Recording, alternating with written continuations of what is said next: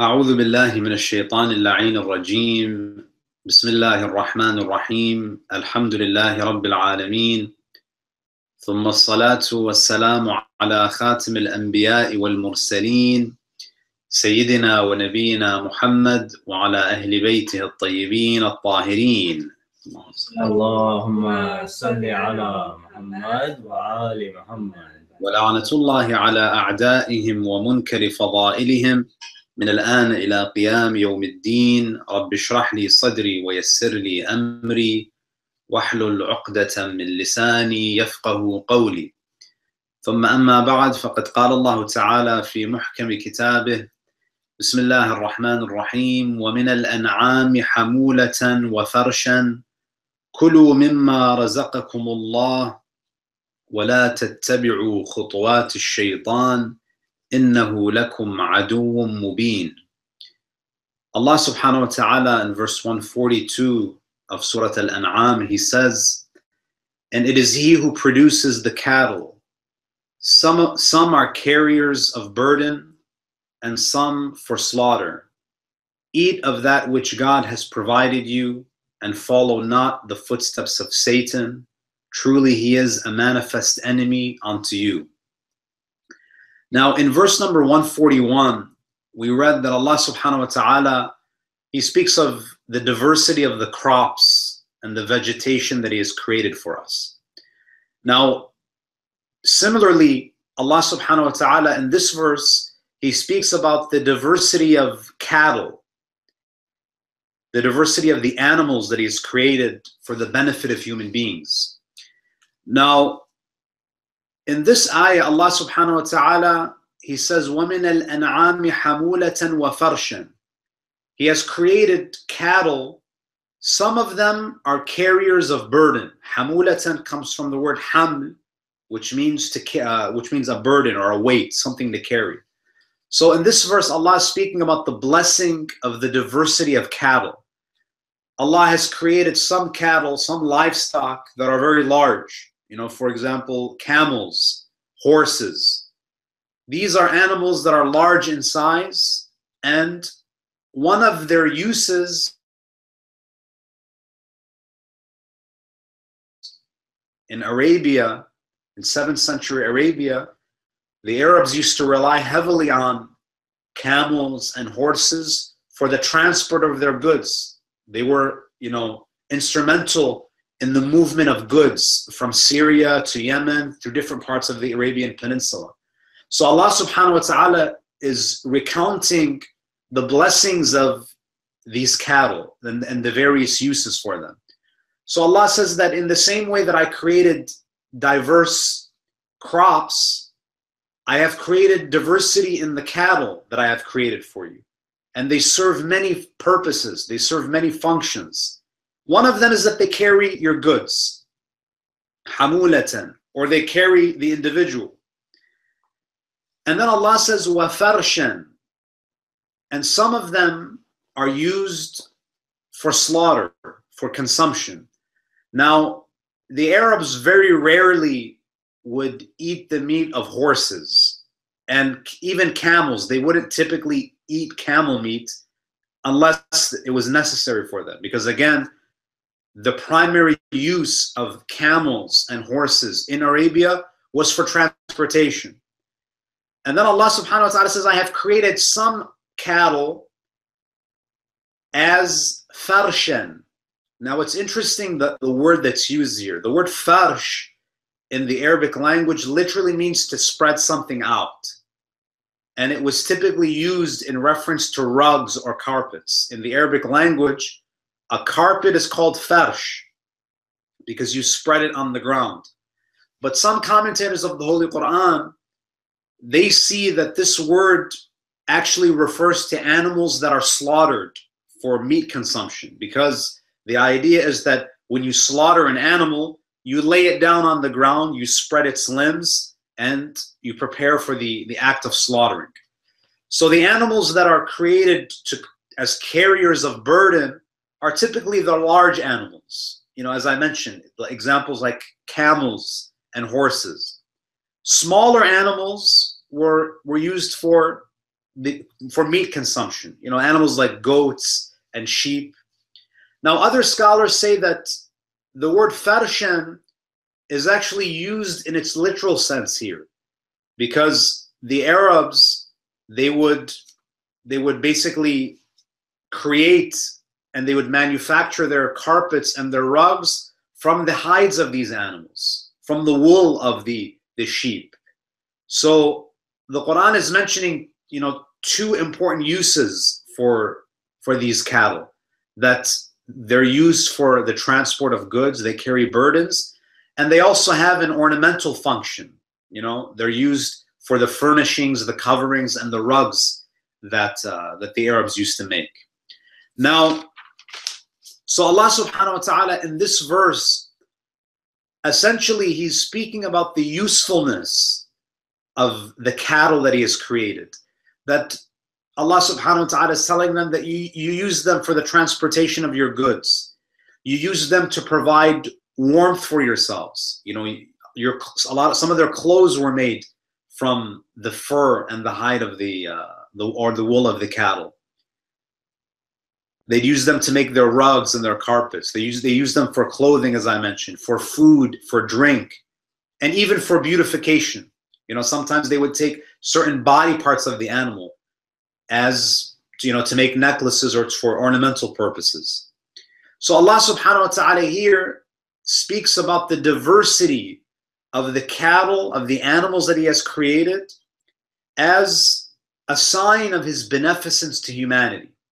So in the same way we see diversity in vegetation and crops, Allah subhanahu wa ta'ala speaks about the diverse types of cattle that he has created for the use and for the benefit of human beings. Now, after mentioning وَمِنَ الْأَنْعَامِ حَمُولَةً وَفَرْشًا, Allah says, eat of what he has provided you. Eat of what God has provided you. Now, of course, the word kulu is a commanding verb. Eat of what God has provided you. But in the Arabic language, most of the time, a commanding verb is going to indicate obligation. For example, when Allah says, أَقِمِ الصَّلَاةِ, establish prayer, we understand obligation from that. Because a commanding verb, the default understanding of a commanding verb is that it denotes obligation. But here, obviously, it's not an obligation for us to eat, the meat that Allah subhanahu wa ta'ala has provided. Rather, it's an indication of permissibility. In the same way, if you go to your doctor and your doctor says, eat sweets, after he has, prohibited you from eating them, eat sweets, in that case, is a command which indicates permissibility. So here Allah subhanahu wa ta'ala, because remember in the previous verses, we were speaking about the arbitrary dietary restrictions that the Arabs were imposing upon themselves. So here Allah is saying that the livestock that I have created, it serves many purposes. There are many uses. You use these animals to carry your burdens for transport, and you can use them for slaughter or for your furnishings, to create rugs and carpets. Therefore, eat of what God has provided you. Now, the command to eat what God has provided is combined with the subsequent warning to not follow the footsteps of Satan. So if you read the verse, Allah says, eat of that which God has provided you, and follow not the footsteps of Satan. So there must be some connection between food consumption and following in the footsteps of Satan. Now, as I mentioned in our last session, we spoke about these baseless dietary laws that the Arabs had imposed on themselves. And we mentioned that the reason why this was so problematic was because they were making these prohibitions and they were ascribing them to God. So not only were they refraining from certain types of meat, They were claiming that it has a religious basis, and that is very dangerous. To falsely ascribe laws to God that have no basis, because this can lead to deviation. You know, this can turn people away from religion. And, you know, so the Arabs are placing all of these baseless restrictions in the name of religion. And because they're making religion so complex, this could potentially turn people away from faith. And subhanAllah, you know, we do the same thing in our communities, right? We impose, you know, restrictions and prohibitions that have no basis in the Sharia, and they're essentially cultural prohibitions, but we frame them as religious prohibitions, and this is something that's very dangerous because it turns people away from faith, because they develop the impression that Islam is so strict, Islam is so restrictive, when in reality these are things that are being fabricated and they're being falsely attributed to Allah subhanahu wa ta'ala. So Allah says, eat of what God has provided you and do not follow in the footsteps of Satan. So there's a relationship between eating and following the footsteps of Satan. Now it's interesting that, you know, people, unfortunately, they have a tendency to underestimate the effect of food and drink on their spirituality. You know, people, they ask, you know, why does it matter what I eat as long as I'm a good person, as long as I have a good heart? Allah subhanahu wa ta'ala in this verse essentially reminds us that what you consume has an effect on your spirituality. You may not notice anything observable. You may be eating haram food and you're technically physically healthy, but you also have a soul. You know, there's a spiritual component to man that cannot be ignored. So people have a tendency to underestimate the impact of food and drink on spirituality. They belittle it. Secondly, as I mentioned, when you falsely ascribe prohibitions to God, you may see it as something that's not a big deal. But these are the footsteps of shaitan. You're following in the footsteps. Because shaitan, when he leads people astray, he does it gradually. You know, footsteps indicate a gradual movement in a specific direction, yeah? And this is how shaitan operates. Shaitan tempts you to gradually commit sin. You know, it's like the idea of, you know, if I boil water and I put your hand in it, you're immediately going to remove your hand because you feel the intense heat. But if you dip your hand in lukewarm water and I slowly raise the temperature, right? You're not going to experience that shock value because it was done gradually. So one of the tactics of shaitan is that he doesn't make you commit major sins, yeah?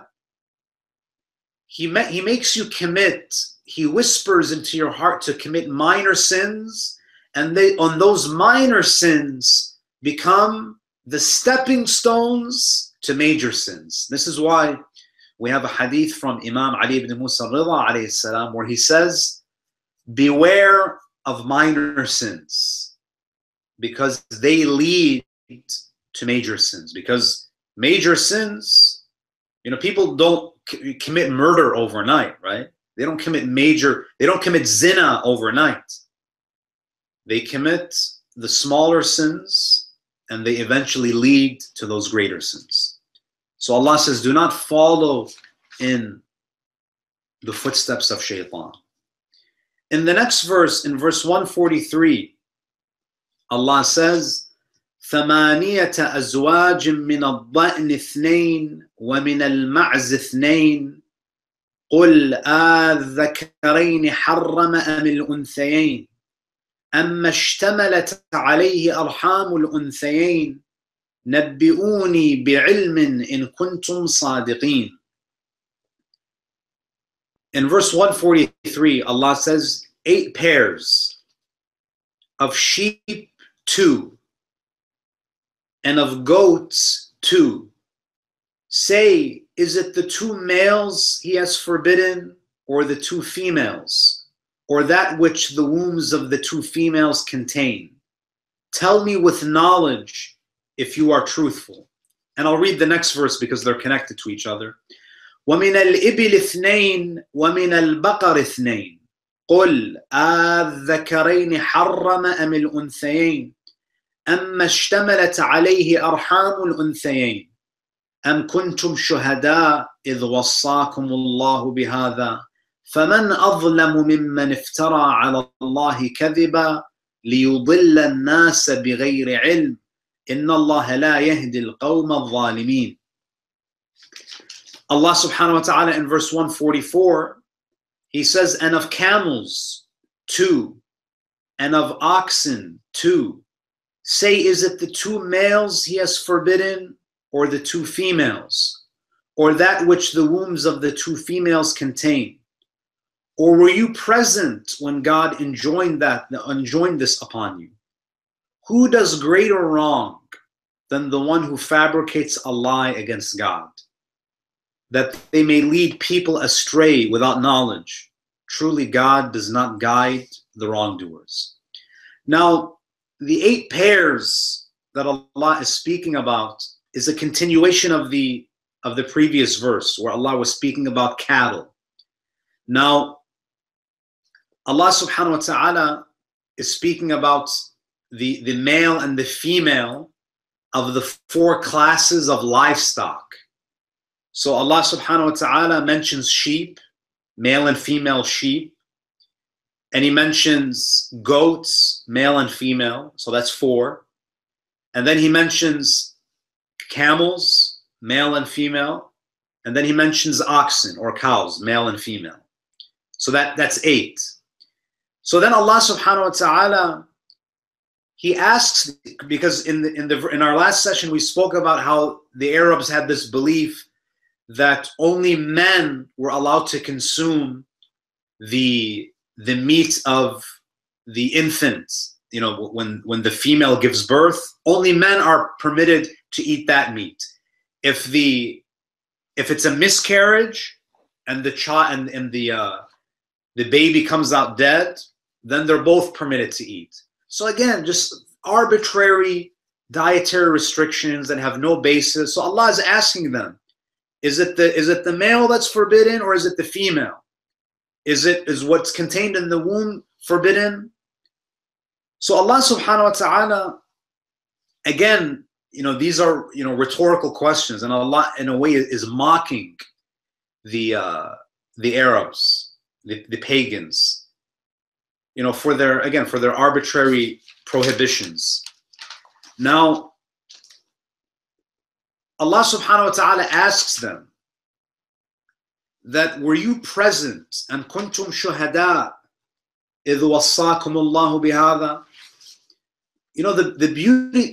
What's beautiful about Islam is that you notice that when Allah engages with these people who engage in these religious customs, and they claim that these religious customs have a religious basis, what's beautiful is that Allah subhanahu wa ta'ala time and time again asks them, what's your evidence for this? You claim that this is from me, that I enjoined this upon you. What's your dalil? Are you referring to a scripture? Is there a prophet? Is there a Rasul that taught you this? And this should train us, my dear brothers and sisters. Whenever we see any custom or practice in our own communities, in our Husayniyat, in our mosques, we should develop the habit of, is there a dalil for this? Is this based on a hadith? Is this based on a Quranic verse? We shouldn't be like, sheep who just blindly follow. When you see a practice in a masjid or a Husayniyah or in your community at large, in the same way that Allah is asking, is this based on ilm? Is this based on a dalil? Is this based on scriptural evidence? Is this based on reason? we also need to develop this habit of asking for proof, asking for evidence. So just because something is commonly practiced, that doesn't mean that it has a religious foundation. You know, there's a phrase among the ulama, رُبَّ مَشْهُورٍ لَا أَصْلَ لَهُ. There can be many cases where something is mashhur, something is very prominent and widely practiced, but it has no basis. It has no basis. For example, I've been to certain communities where on the 10th of Muharram, they say that it's haram to say Salaam Alaikum. They say it's haram to say Salaam Alaikum. Now this could be a cultural practice, that's fine. But to attribute this to Islam, to say it is a sin to say Assalamu Alaikum on the day of Ashura, what's the dalil for this? So we also need to develop the habit of asking for evidence for any practice, even if it becomes widely embraced by the masses. So Allah is asking them, were you present? So you claim that certain types of meat are forbidden for men, permissible for women, and vice versa. Allah says, Am kuntum shuhada idh wassakum Allahu bihadha? Were you present when Allah enjoined this upon you? And then Allah says, فَمَنْ أَظْلَمُ مِمَّنْ افْتَرَى عَلَى اللَّهِ كَذِبًا? Who does greater wrong than the one who fabricates a lie against God? As I mentioned, brothers and sisters, it's one thing to be misguided, right? If you want to engage in certain baseless rituals that have no evidence, that are not supported by Quran or Ahadith, that's your business. But to impose it on others, you know, to falsely ascribe it to Allah, to the Holy Prophet, to the Ahlul Bayt, this is the greatest crime. Because not only are you misguided, you are now actively misguiding other people. You're introducing a bid'ah that may be embraced for many generations. Until today, brothers and sisters, how many Muslims around the world perform Salatul Taraweeh? If you go, most Muslim countries, many of the mosques around the world in the month of Ramadan, they stand and they offer this prayer, thinking that it's a good thing, right? It began with one man who said that, you know, in my opinion, mustahab prayers should be held in jama'ah, right? One bid'ah, it's embraced, and then it becomes allegedly part of the sunnah of the Prophet. So this is the danger of making false attributions to Allah, to His Messenger, to the Ahlul Bayt. Because not only can you misguide the people during your time, it could potentially become embraced to such an extent that people practice it for generations, and then on the Day of Judgment, you have to stand before Allah and answer to Him as to why you led all of these people astray. You claim that this was the sunnah of the Prophet, and people performed this act thinking that it would bring them closer to Allah, but in fact it wasn't the sunnah of the Prophet. Now you and I, we may do this on a smaller scale in our families, in our communities. So we have to be cautious. So Allah says, were you present when I enjoined this? In verse number 145, now here the Prophet is told to respond. In ayah number 145, Allah says, قُلْ لَا أَجِدُ فِي مَا أُوحِيَ إِلَيَّ مُحَرَّمًا عَلَى طَاعِمٍ يَطْعَمُهُ إِلَّا أَن يَكُونَ مَيْتَةً أَوْ دَمًا مَسْفُوحًا أَوْ لَحْمَ خِنْزِيرٍ فَإِنَّهُ رِجْسٌ أَوْ فِسْقًا أُهِلَّ لِغَيْرِ اللَّهِ بِهِ فَمَنِ اضْطُرَّ غَيْرَ بَاغٍ وَلَا عَادٍ فَإِنَّ رَبَّكَ غَفُورٌ رَحِيمٌ. Say, O Muhammad, so Allah is informing the Prophet, He's commanding the Prophet to tell them, say, I do not find within that which is revealed to me anything forbidden to one who would eat unless it be a dead animal, maytatan, or blood spilled out, Number 2, or the flesh of swine, khinzir, for indeed it is impure. Indeed it is impure. It refers to mayta, the daman masfuhan, and the flesh of the swine. So this is 3 things. And then, or a sinful offering, O fisqan uhilla li ghayrillah, a sinful offering dedicated to other than God. So you slaughter an animal and you don't invoke Allah's name. You invoke an idol's name. You invoke something other than God. Allah calls this a sinful act. I mean, how disrespectful is that? That you mention the name. You don't mention the name of the Lord who created this animal. It's almost like, there's a dinner that was held, and someone in the community, imagine Brother Zain, for example, he invites the entire community for a community dinner. He sponsored it, he prepares the food, and then someone gets up and thanks someone who had nothing to do with the dinner. Imagine how insulting that is. That you offer, that the person someone stands up and offers thanks to someone who had nothing to do with the preparation of the meal, who didn't pay a single dollar, who didn't set the table, who didn't pay for the food or prepare it. We would consider that deeply insulting and disrespectful. But there are people who invoke the name of other than Allah when they slaughter these animals and they want to enjoy Allah's rizq. Or a sinful offering dedicated to other than God. But whoever is compelled by necessity without willfully disobeying or transgressing, truly your Lord is forgiving and merciful. So Rasulullah sallallahu alaihi wasallam in this ayah is instructed to respond to the Meccans' various ritual prohibitions concerning the animals whose meat may be consumed. Now it seems that, if we go through the list, so the Prophet mentions mayta. So Allah says, so as a response to them, that the Holy Prophet says that mayta is forbidden, right?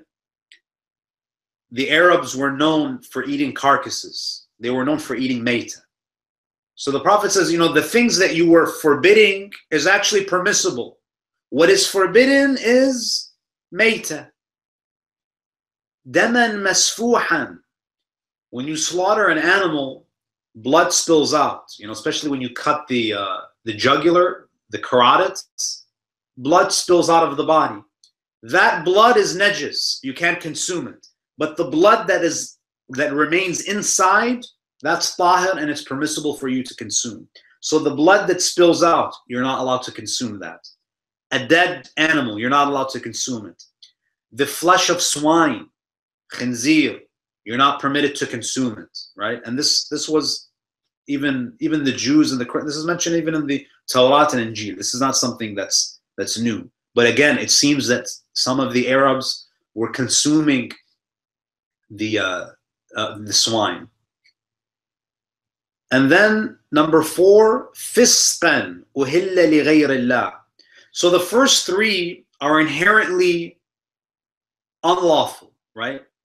There is nothing that you can do that can make mayta halal.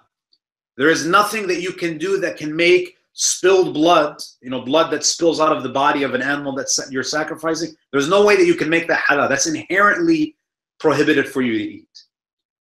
The meat of the flesh of swine, inherently prohibited. But the 4th is not necessarily inherently forbidden. This could be meat that is permissible for you to eat, but what made it haram is that one of the conditions of slaughtering the animal wasn't met. There are a number of conditions. The person who's slaughtering the animal has to be Muslim. Doesn't have to be Shi'a Ithna Ashri. The Risala Amali of all of the Maraja indicate that they have to be Muslim. You have to, it's mustahab, to give it water to reduce its suffering. You direct its legs towards the qibla when you put it down. and you invoke the name of Allah subhanahu wa ta'ala. It's also mustahab to sharpen the blade. So these are some of the conditions that have to be met, even when you're dealing with an animal whose meat is permissible to consume. But these conditions of the dhabh have to be met. Now, this ayah, you have to keep in mind, Allah subhanahu wa ta'ala is not telling the Prophet to list all of the things that are forbidden, because we know that there are other types of meat that are forbidden. This response of the Prophet is basically a conversation regarding the false prohibitions that they introduced, because we know that carnivorous animals, the meat of carnivorous animals is prohibited. So this verse is not giving us a comprehensive list of all the things that the Sharia has forbidden. This conversation here is in reference to what the Arabs had made permissible and what they have made forbidden, and this relates to that conversation. So I'll give you an example to kind of illustrate what I mean. If someone claims that Muhammad and Ja'far both came to my house, and that was a false statement, and I want to refute that by saying only Muhammad came, not Ja'far. Now, when I say only Muhammad came to my house, not Ja'far, that doesn't mean that there weren't other people present. My response is limited to refuting the statement.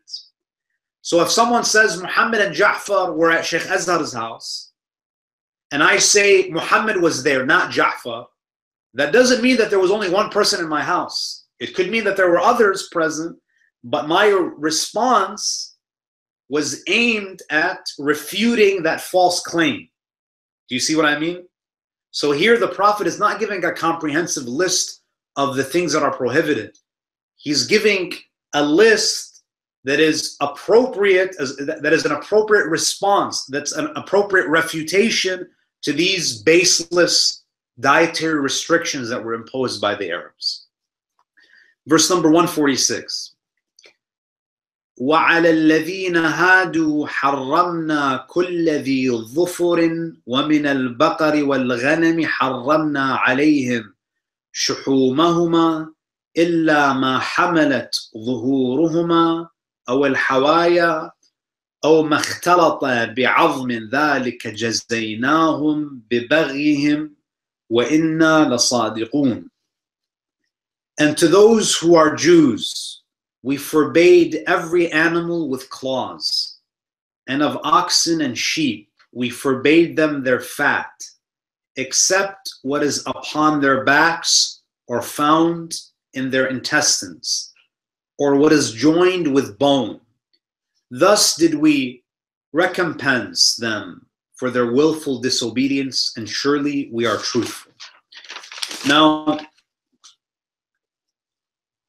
in this verse, my dear brothers and sisters, Allah subhanahu wa ta'ala speaks about the dietary prohibitions that were imposed by Allah upon Bani Israel.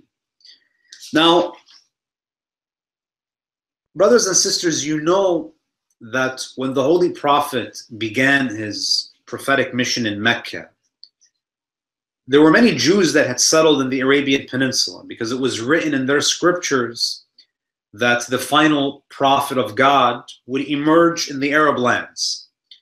But when they saw that this man was from the line of Ismail, because of their own prejudice, they refused to support him. They belied him. They rejected him. So they would give many reasons why they refused to follow the Holy Prophet. One of the things that they would mention, one of their arguments is that the Prophet is permitting that which was forbidden by Ibrahim. So basically they were claiming that the dietary restrictions that they followed were traceable to Ibrahim alayhi salam, that they existed even before the Torah. And therefore what Muhammad is introducing goes against the practice of Ibrahim. Now, Allah subhanahu wa ta'ala in this verse, He says that He forbade every animal with claws, and of oxen and sheep, the fat that grows on their backs and their intestines. So the Jews were not allowed to eat fat that was on the backs of these animals, on the backs of oxen and sheep. No, they were not allowed to eat the fat except the fat that was on the backs or in the intestines. So you see that the dietary restrictions in Jewish law is a lot more strict than the dietary restrictions in Islamic law. So you find that the Jews, they would reject the Prophet on the basis that you're making permissible what is forbidden, right? So they're saying that this is proof that you're a false prophet, because you are making halal what is haram. Now, Allah subhanahu wa ta'ala here at the end of the ayah, what does He say? So they claim that this was always the case, that these dietary restrictions existed all the way back to the time of Ibrahim, because they claim Ibrahim for themselves. They say that he was a Jew. Christians say that he was a Christian, right? Everyone claims Ibrahim for themselves. So Allah says, I forbade them every animal with claws. They were not allowed to eat any carnivorous animals, which is similar to us.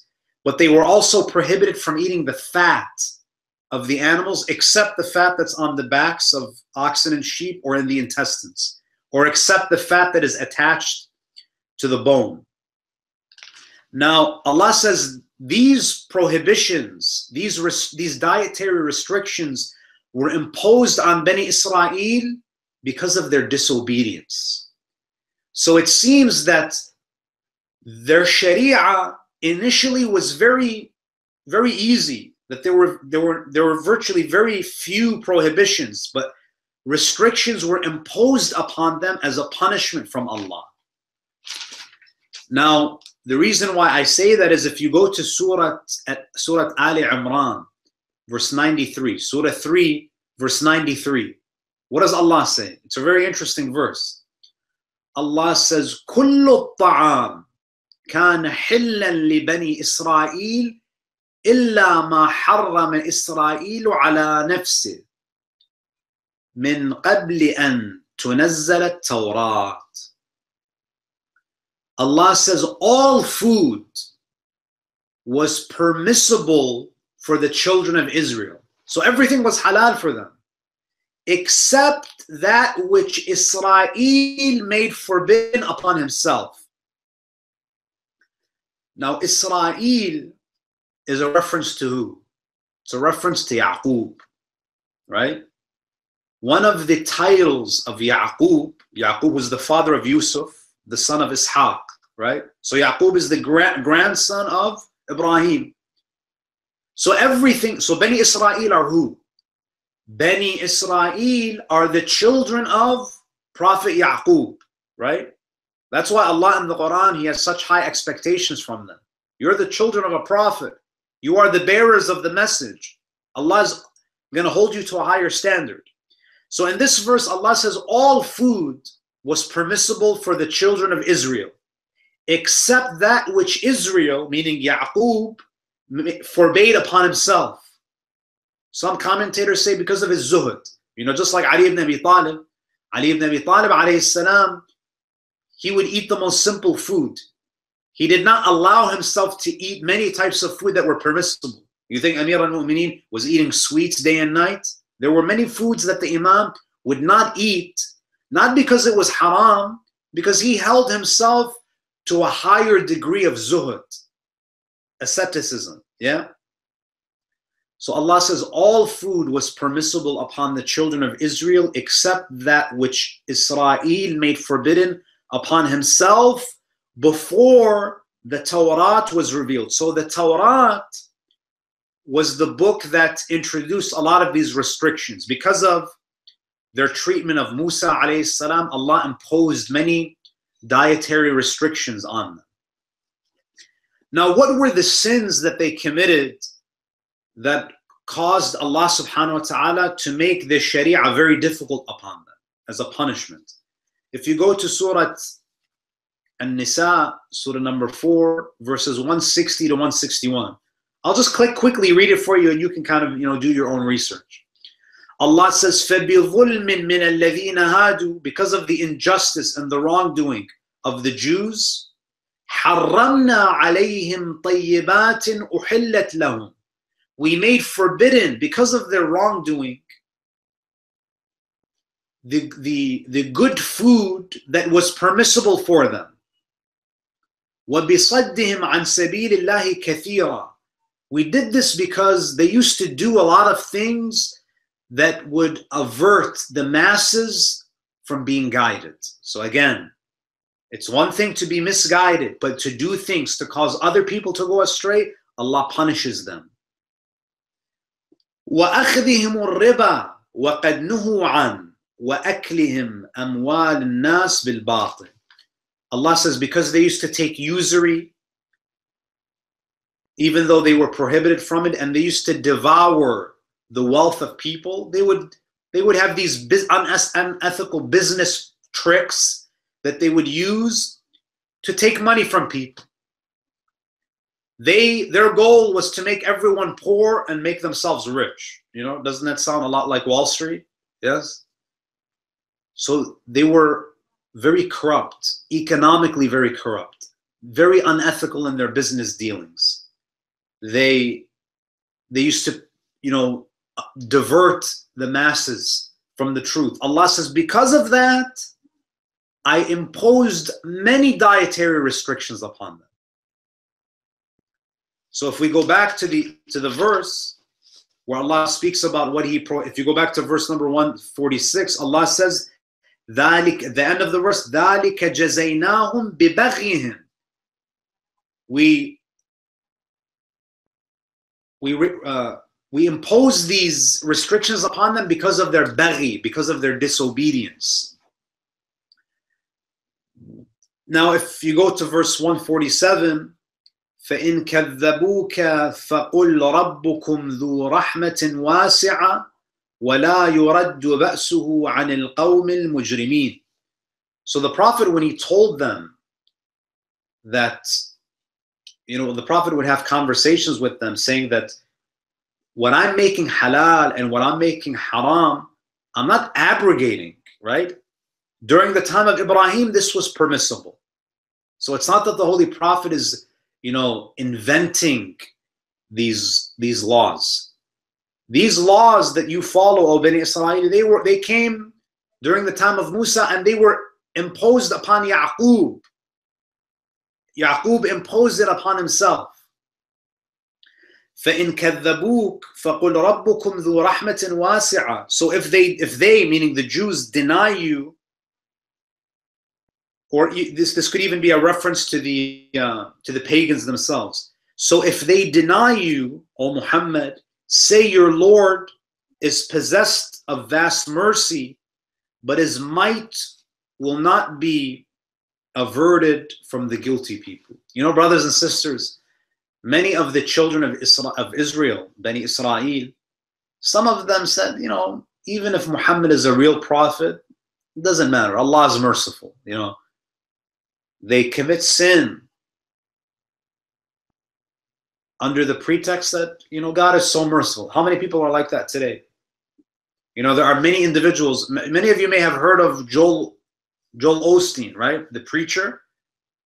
If you listen to a lot of his sermons, he only talks about paradise and that God is love, and that's fine, that's good. But there needs to be balance. Sometimes people, they speak so much of God's mercy that it emboldens them to commit sin.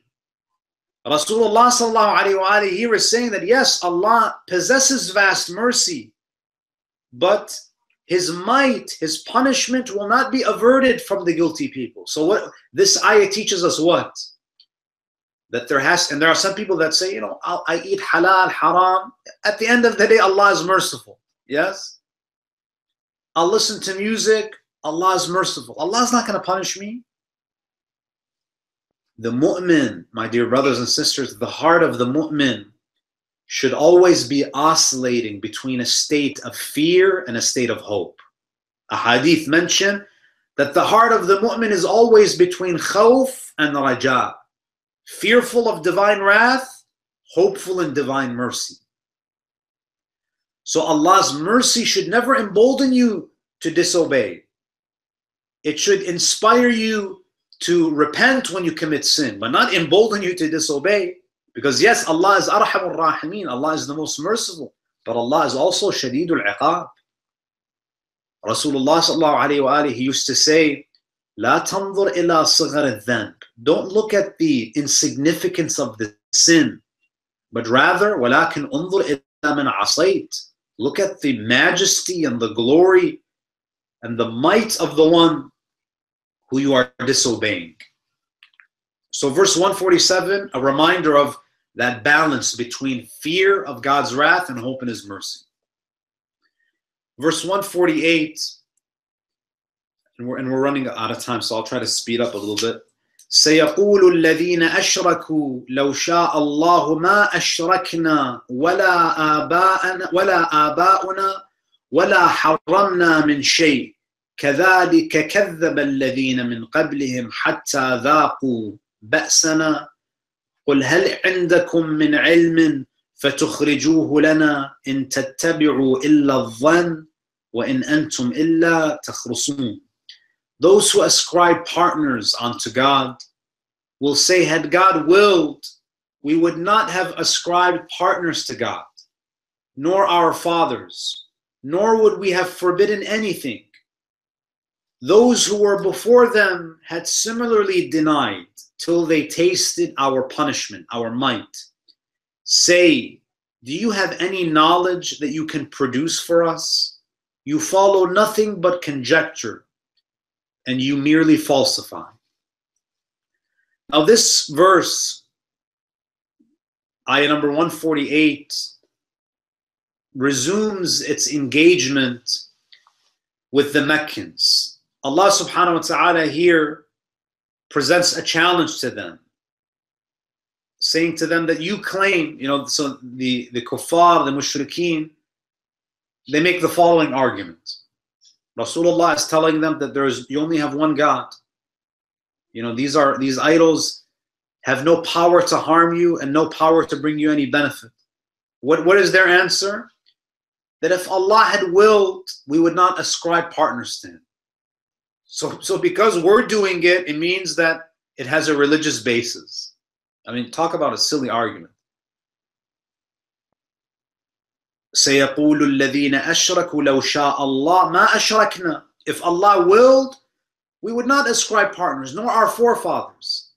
And we would not be able to forbid anything.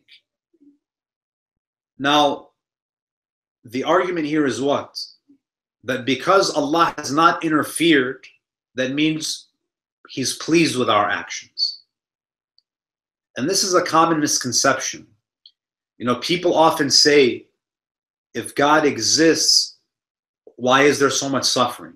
As though Allah subhanahu wa ta'ala has to intervene anytime He sees anything that displeases Him.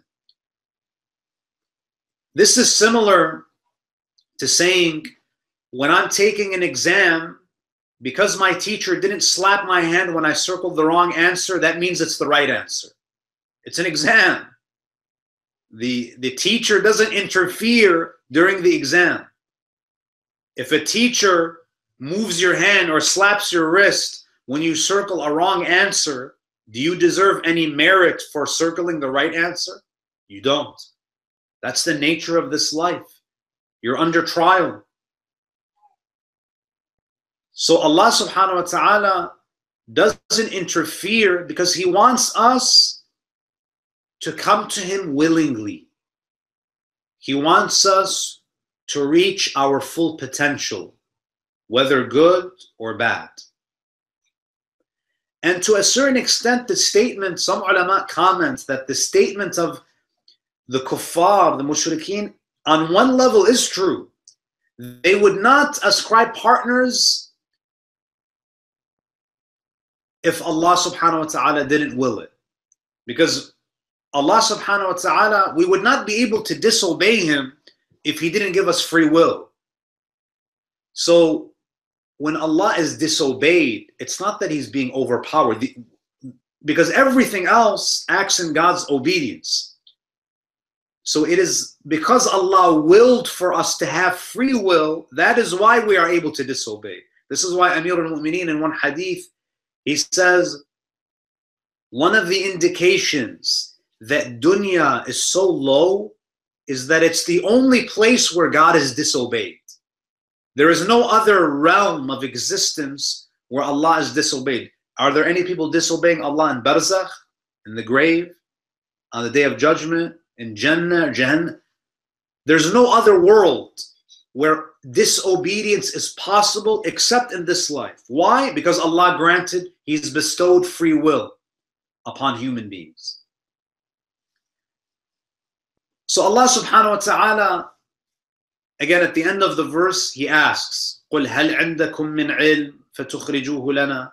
Again, when you make a claim, you have to have, is this based on knowledge? Can you produce knowledge for this claim? Now verse number 150, am I on verse number 149? 149, yeah. Allah says, قُلْ فَلِلَّهِ الْحُجَّةُ الْبَالِغَةُ فَلَوْ شَاءَ لَهَدَاكُمْ أَجْمَعِينَ. Say, with God is the conclusive argument. If He had willed, He could have guided you all. Now, so contrary to the kuffar who say and they do things without any knowledge, without any proof, Allah here says, I am the one that has the conclusive argument. Now, what is the meaning of this verse? And the verse ends by saying that if Allah had willed, He could have guided all of you. In the same way that everything else is guided, the sun is guided, the moon is guided, the atoms that make up your body are guided, the plants are guided because they undergo photosynthesis. There's hidayah taqweeniya everywhere we look. Everything was given its creation and it was guided towards its intended purpose. So this existential guidance exists all around us. Allah says, I can also extend my guidance to all human beings, to religious guidance, if I willed. But I created a system where human beings are under trial. Now, there's a couple of hadith that I'd like to share with you, and I think, unfortunately, we're going to have to conclude with this verse, because the next verses, it seems they are a bit long. So there are two hadith that I'd like to share with you, where the Imams of Ahlul Bayt actually comment on this verse. They speak about the meaning of al-hujjatul baligha. What does it mean when Allah says that He has the conclusive argument? That with God is the conclusive argument, or the decisive argument. There's a hadith from Imam Musa al-Kadhim alayhi salam, our seventh Imam, where he says, Inna Allah ala nasi hujjatain, that Allah has two proofs against people. So on the Day of Judgment, brothers and sisters, everyone, Allah subhanahu wa ta'ala will have an argument against everyone to a certain extent. Now Allah may not hold everyone, responsible for following a specific sharia. Perhaps there were people that had no access to God's message, but again, they still knew enough to be held to some standard, to at least a human standard. So the Imam alayhi salam, he says, Inna Allah ala nasi hujjatain. Allah has two proofs against people. Hujjatun zahira wa hujjatun batina. He has an apparent hujjah, an external hujjah, an external proof, وَحُجَّةٌ بَاطِنَةٌ, and an internal proof, and an internal argument. فَأَمَّا الظَّاهِرَ فَالرُّسُلُ وَالْأَنْبِيَاءُ وَالْأَئِمَّةُ. As for the outward, the apparent, the external argument against people, it's the messengers, the prophets, and the imams. They're a hujjah against us. وَأَمَّا الْبَاطِنَ فَالْعُقُولِ. As for the hidden, the internal proof against us, it is our intellect. The intellect. So brothers and sisters, this hadith is very profound, because even if someone had no access to the divine message, they knew nothing about Islam, they knew nothing about Rasulullah or the prophets, so Allah may not have that hujjah against them. But if they had a mind, if they had intellect, their hisab on the day of judgment will be based on what the intellect dictated to them, and what they went against with respect to what their intellect dictated to them. And there's another hadith from Imam al-Sadiq where the Imam alayhi salam, again, the Imam in this hadith, he's giving us an example of Allah having a conclusive argument against his servants on the day of judgment. Imam al-Sadiq salamullahi alayhi says, Inna Allah ta'ala yaqulu lil-abd yawm al-qiyamah, that Allah will say to his servant on the day of judgment, you and I, people in general, Abdi, akunta aliman, O my servant, were you knowledgeable? Did you have knowledge? فَإِنْ قَالَ نَعَمْ. If the servant says, yes, I was an alim, or I had knowledge, Allah will say to that person, أَفَلَا عَمِلْتَ بِمَا عَلِمْتَ. Did you act upon your knowledge? So those who have knowledge will be held accountable. Because the problem with most people is, I would say that the problem among Muslims today is not that they necessarily need to know more. They need to practice what they already know.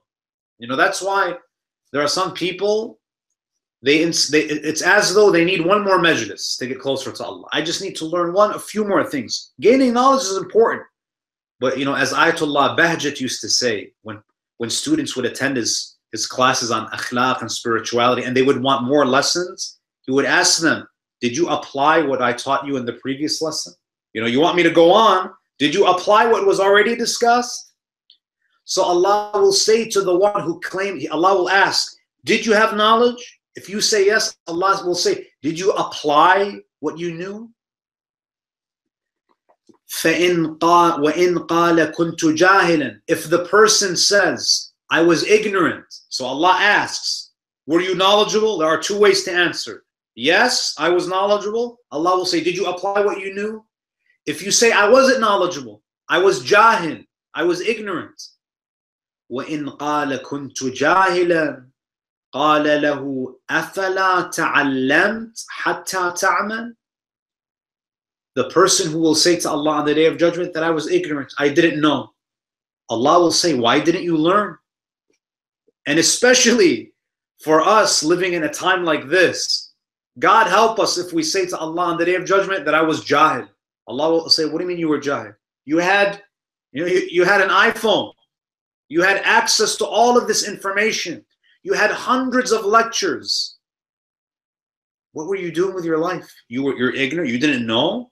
Maybe someone who's living in the deserts of Arabia, 7th century Arabia, or he's living in the middle of the jungle. Yeah, maybe that guy has an excuse. He lives in a remote place before the advent of technology. Yeah, maybe that guy has an excuse. But you and I, to say before Allah on the day of judgment that we were jahad, we were ignorant, Allah will say, why didn't you learn? So you can practice. And then the Imam says, فَتِلْكَ الْحُجَّةُ الْبَالِغَةُ. Imam al-Sadiq says, this is the conclusive argument, whereby whatever you answer, Allah will have a reply for you. He will have an argument against you, a hujjah against you, irrespective of what you reply to him on the day of judgment. Inshallah, we'll continue our discussion next week. وصلى الله على سيدنا ونبينا محمد وعلى أهل بيته الطيبين الطاهرين. اللهم صل على محمد وعلى محمد. Are there any questions or comments? This week, there were a lot of the verses felt like paragraphs, so we weren't able to get through as much. But I would anticipate that we probably need maybe 1 or 2 more sessions, and we'll be done with Surah An'aam, inshallah. All right, inshallah. Inshallah. So then we can go to bigger surahs like Surah Al-Fil, inshallah. This is, we did cattle, we'll go to the elephant next. Sheikh, I had a question. So verse 142 says, eat what Allah has provided for you. And we also learned that, Prophet Yaqub, he would impose restrictions on himself. It seems kind of contradictory. I was wondering if you could throw some light on that. Yeah. So the way we understand Quranic verses is that we have to contextualize them. We have to, in order to understand any verse, you have to put it in its proper context.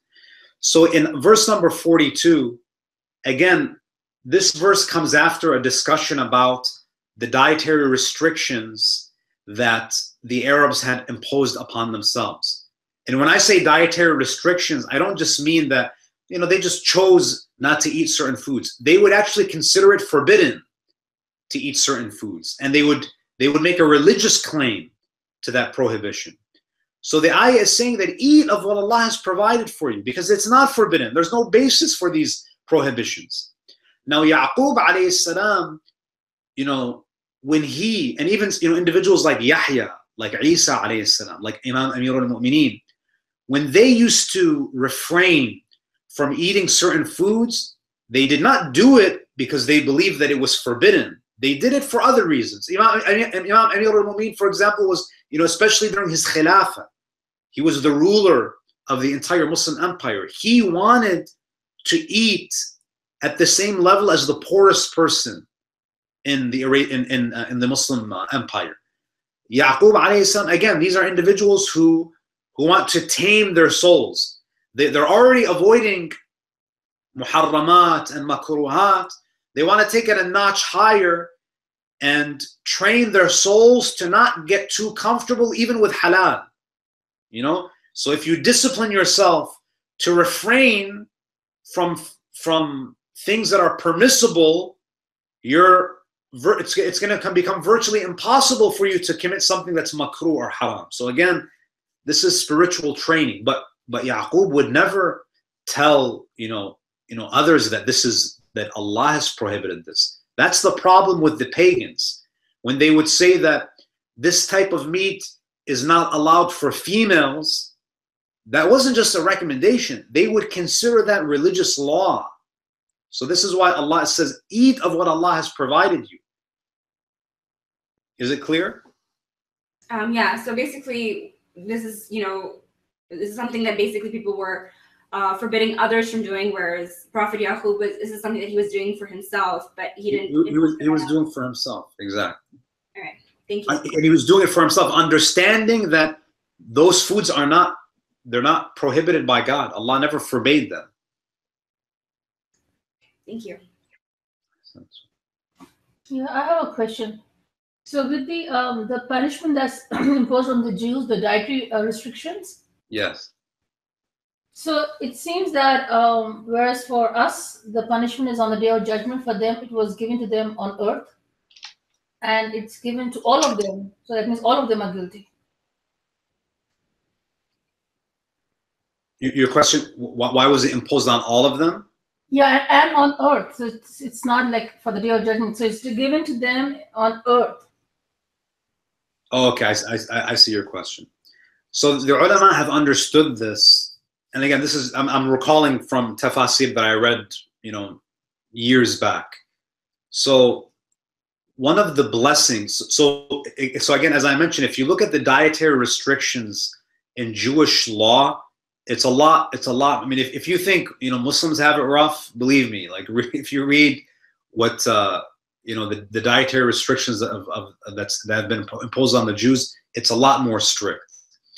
Now, the beauty of Islam is that Islam is known as the religion of ease and leniency. And Allah subhanahu wa ta'ala made a lot of things permissible, and He did not impose those types of punishments upon Muslims out of respect for the Holy Prophet. So because Rasulullah is among us and he is the head of this ummah, the punishments that were imposed on previous nations are not imposed on the ummah of Rasulullah, because Rasulullah is rahma lil alameen. So in honor of the Holy Prophet, that's why in Islam Allah doesn't impose dietary restrictions on us because of our disobedience. I mean, if you look at what Muslims have done, I would say they've done just as much as Bani Israel, if not even worse. The Bani Israel, they used to kill prophets. The Muslims killed 13 ma'sumin. So even the Prophet used to say to his companions that you will follow the sunnah of those who came before you, shibran bi shibr wa dhira'an bi dhira'. You will follow everything that previous nations did, to such an extent that even if they were to go into the hole of a lizard, you would do the same, meaning history is going to repeat itself. The crimes of Bani Israel against their prophets will be repeated by the Muslims against Allah's representatives in their time. So because the Holy Prophet is a rahmah, Allah didn't send down these types of punishments and restrictions upon the ummah of Rasulullah. And that's what makes the Prophet so unique, because he's rahmatan lil alameen. And even there are verses in the Quran that say that Allah would not punish them as long as they are seeking His forgiveness, and He will not punish them as long as you are among them. So the presence of Rasulullah acted as a deterrent, a repellent for divine punishment. Is it clear? Yeah, I mean, that's one part of it. The part about the Jews is still, because when they are punished, the punishment is on all of them equally. So they are equally guilty and 100% guilty. Now again, when Allah imposes a restriction, number one, the majority of them were guilty. And this is something that's common in almost every era. It's only a handful of believers who are committed, who are devoted to the prophets. So when Allah imposes this restriction, it applies to everybody. But it's not a punishment for the believers. There is a benefit for them. Perhaps it can elevate their spirituality if they follow these restrictions, despite the fact that they didn't disobey. It will amplify the reward for them. But again, this is also to instill in us a sense of community, that when the majority of the community fails, we should consider it it should be considered a failure on everybody. That's why in Surah Al-Fatiha, when we stand before God, even when you're praying furada, you say what? Ihdina as-sirat al-mustaqim. Guide us. But it's only you. Especially if you're praying Fajr, you're speaking to God alone. You don't say, guide me to the straight path, or it is you who I seek. Ihdina as-sirat al-mustaqim. Iyyaka na'budu wa iyyaka nasta'in. You're using the plural because Allah subhanahu wa ta'ala, the goal of sending prophets is to create a righteous society, not just a righteous individual. That's why in Quran, if you read, when Allah speaks about people entering paradise, He doesn't talk about individuals. He says mu'mineen are taking into paradise as groups. Surah Al-Zumar refers to this, that they go into Jannah as large groups, because the journey towards God is a communal journey. Therefore, our failures are communal failures, and our successes are communal successes. So it's to kind of instill that sense of community. So community has its good times and its bad times. When the community flourishes, we all flourish. When the community fails, we all suffer. That's just the nature of community. Is that clear? Sheikh, please correct me if I'm wrong here, but I remember learning a while back that isn't there a principle in like Islamic jurisprudence that if a practice is widely adopted by the ulama, then that's considered evidence for it to be correct? Yes. So doesn't that kind of seem to contradict some of the stuff over here where it says that, hey, you're just following what other people are doing, but you answered the question yourself. If ulama, if pious scholars accept a practice as being widely as you know, they practice a certain thing, then that is an indication that they must have had access to a hadith that is no longer with us. For example, and this is something that's discussed in usul al-fiqh.